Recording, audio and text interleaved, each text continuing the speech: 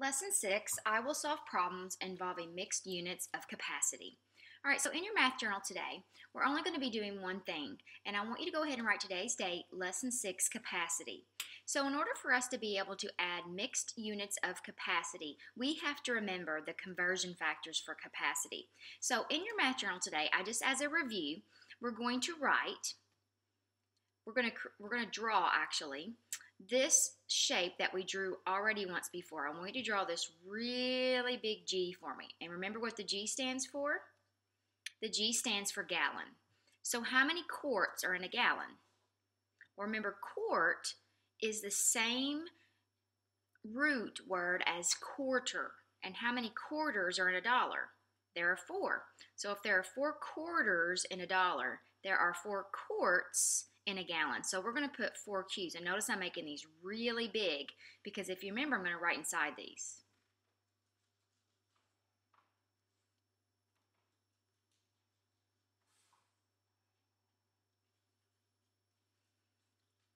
Okay, so now I'm going to put how many pints there are in a quarter. So remember not in a quarter, but a quart. Remember there are 2 pints. So we're going to go ahead and put 2 pints inside every quart.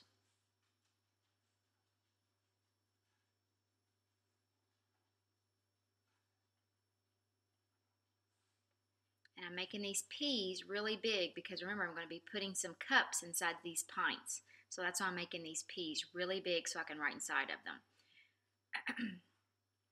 Okay, so now I've got 4 quarts in a gallon, 2 pints in every quart. And how many cups are in every pint? 2, right? So inside each of these, we're going to put C's. Cup, cup. So I want you to go ahead and do that. Inside every pint, we're going to put a C. You're going to need these conversions today to be able to add mixed units of capacity. So I thought it was worth the time to just review really quickly how many quarts are in a gallon, and how many pints are in a quart, and how many cups are in a pint, etc. We're going to be referring back to this as we work today. All right, so let's go ahead and get out our problem set. And you're going to notice that after you put your name, it says determine the following sums and differences. So we have 3 quarts plus 1 quart. So I'm going to go ahead and kind of do a reverse number bond. So 3 quarts and 1 quart is equal to 4 quarts. How many gallons would be equal to 4 quarts? Well, since there's 4 quarts and 1 gallon, this would be 1 gallon. Okay, so now let's look at B. So we've got this mixed unit number right here, 2 gallons and 1 quart plus 3 quarts, and we're trying to get all of this to gallons. So basically, what I'm going to do is I'm going to think, okay, how can I make another gallon? I've already got 2 gallons, right? So I've got 2 gallons, and then I have this 1 quart and these 3 quarts. So how many quarts is that? That would be 4 quarts, right? And we know that 4 quarts is equal to 1 gallon. So we've got 2 gallons plus another gallon, so this would be equal to 3 gallons. Okay, so let's look at C. So now I'm trying to take 1 quart away from a gallon. So this kind of reminds me of a whole number minus a fraction. It's kind of very similar, isn't it? I'm trying to take away something smaller away from this whole object here. So if I decompose this gallon into quarts, how many quarts are in a gallon? 4, right? So what if I call this 4 quarts, and then I subtract 1 quart from 4 quarts, that leaves me with 3 quarts. Okay, so again, I'm trying to take away 1 quart from 5 gallons this time. So when I decompose this, I don't need to decompose all of these gallons. I really just need to decompose 1. So I'm going to change this into 4 gallons and 4 quarts. So here's 4 gallons. Here's my other gallon, so it's still equal to 5. But now I'm able to take away 1 quart. So my gallons are not going to change. I'm still going to have my 4 gallons. And then 4 quarts minus 1 quart is equal to 3 quarts. Okay, so I know that so far what we've been working on has been pretty tough, but I want you to hang with me and see if you can't get the hang of it. All right, so let's take a look now at E. So you can see C stands for cup. So we have 2 cups plus 2 cups. and we're trying to convert this to quarts. So if you look back at our diagram, okay, and we've got cups, 2 cups is equal to a pint, and we're trying to take 2 cups plus 2 cups and change it into quarts. So how many cups are in a quart? 1, 2, 3, 4. So we could look at it like this.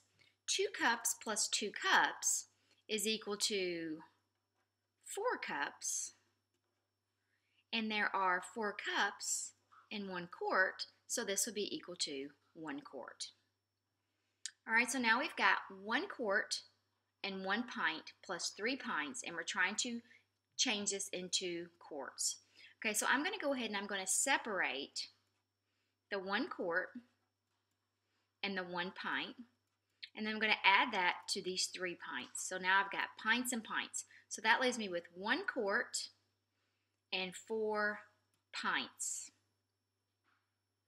Well, 4 pints would be equal to how many quarts? Let's go back and look.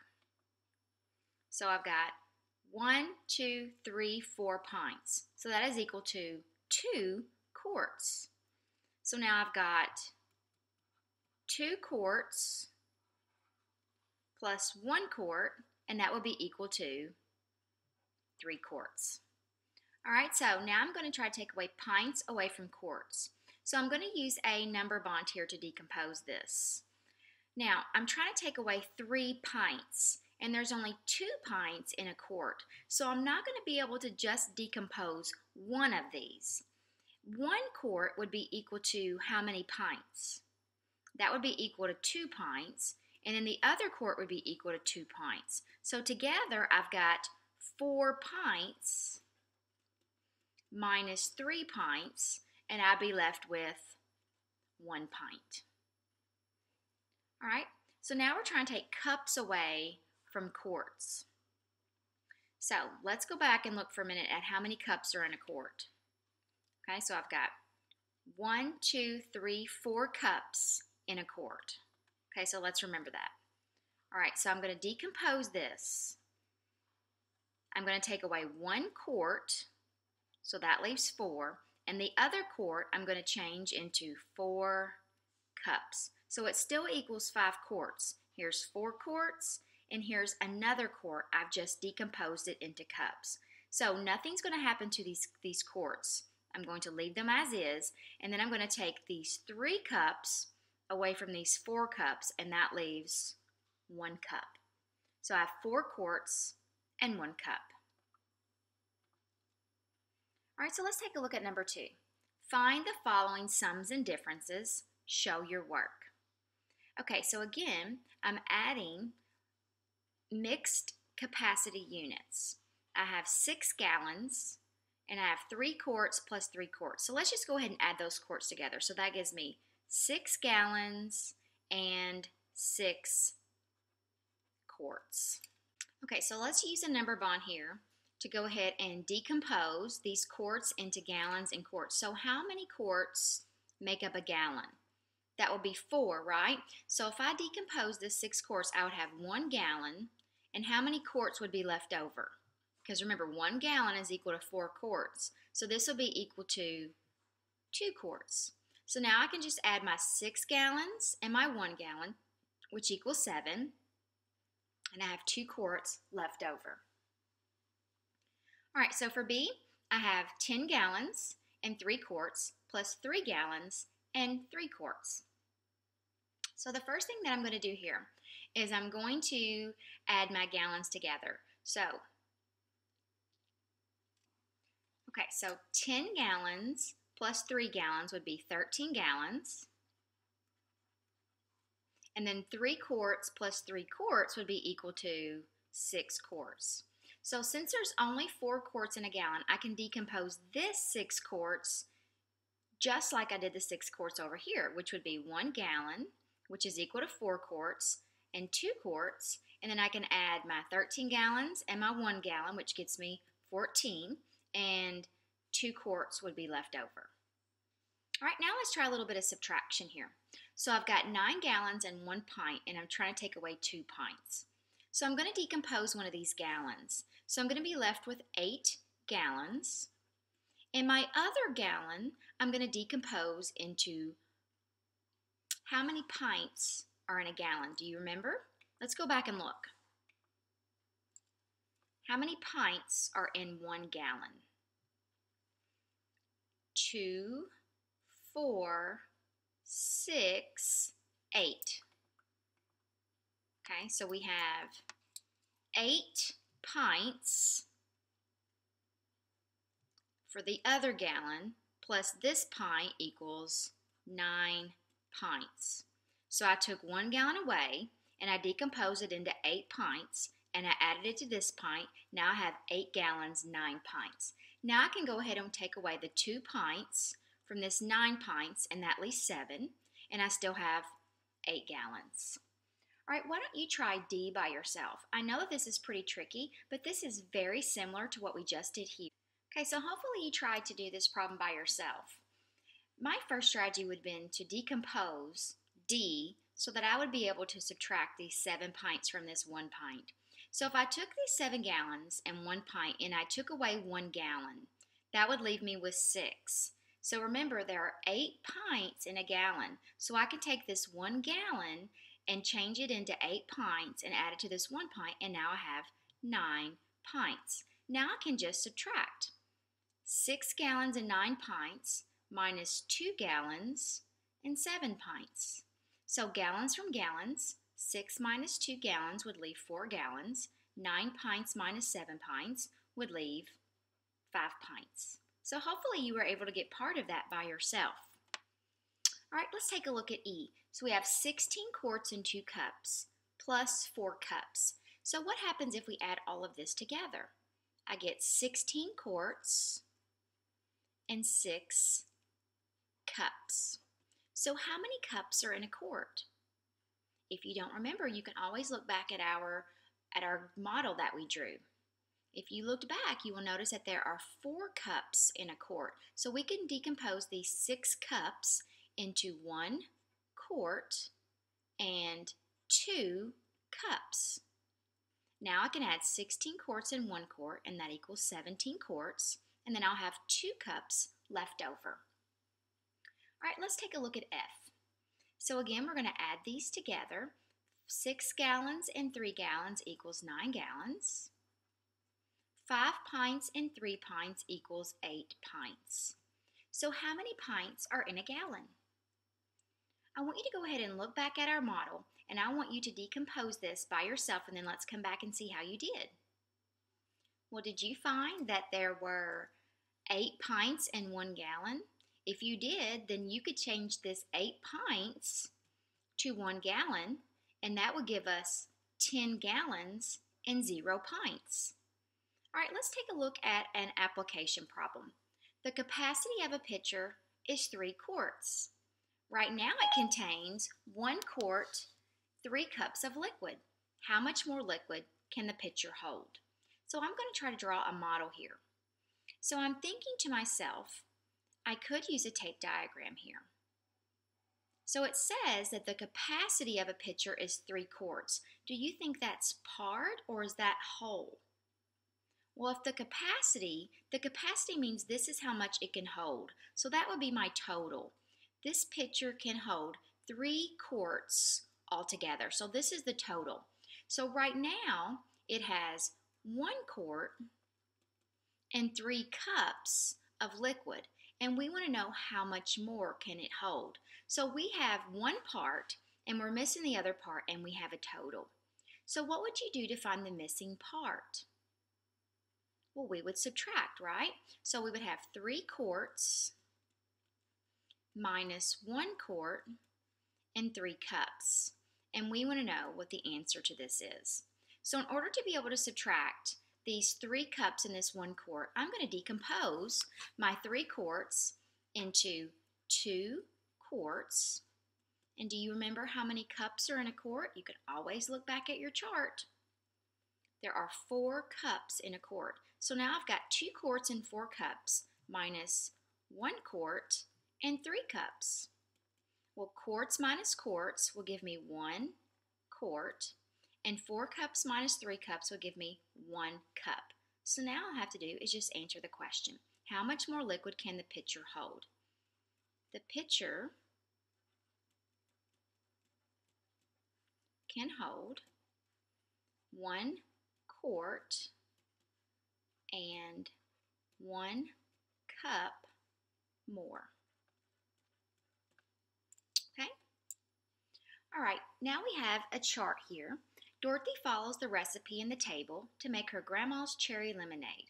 How much lemonade does the recipe make? So if we're going to put all of these amounts together, how could we figure out how much liquid the recipe makes? What would we have to do with all of these amounts? Well, we would have to add them, right? So my first strategy here is, look, I've got pints, cups, gallons, and quarts. So I think I'm going to start with the largest items first. So I have 1 gallon in the water. So I've got 1 gallon and 1 quart plus 3 quarts. So I'm going to add together the water and the cherry juice because these are the 2 largest items. And that's going to give me 1 gallon and 4 quarts. So what do we know about 4 quarts? That's equal to a gallon. So altogether, that equals 2 gallons. Okay, so I've added the water and the cherry juice. So now what would happen if I added these 2 gallons plus 5 pints and 2 cups? How many pints are in a gallon? That would be 8, right? How many cups are in a pint? 2. So can we change this to a pint? Equals 1 pint. And now I can say 5 pints plus 1 pint equals 6 pints. Now how many pints are in a gallon? 8. So we can't convert that anymore. So now we can just say the recipe makes 2 gallons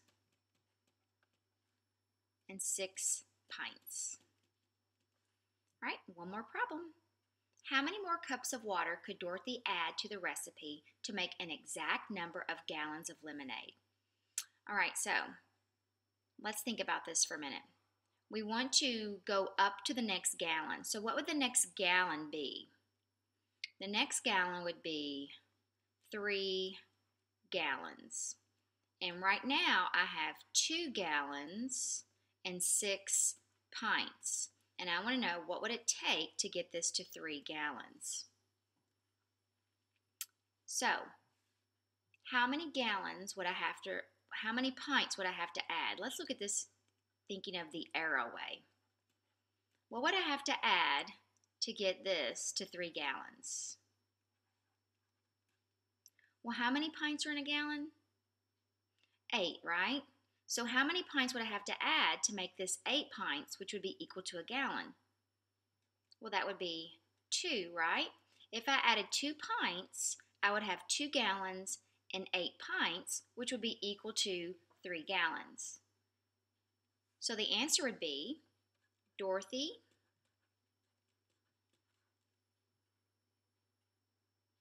could add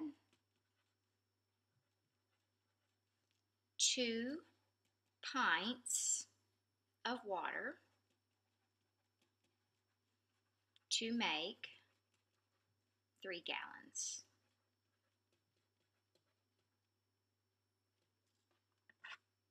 Okay, so today's lesson was kind of tricky. You really had to think about a lot of things at one time. It's really important that you keep in mind how many gallons you have and pints and quarts and what those conversions are. Anytime you're trying to figure that out, you can always draw that model that I showed you and go back to your model to help you to convert from one area of one unit of capacity to another.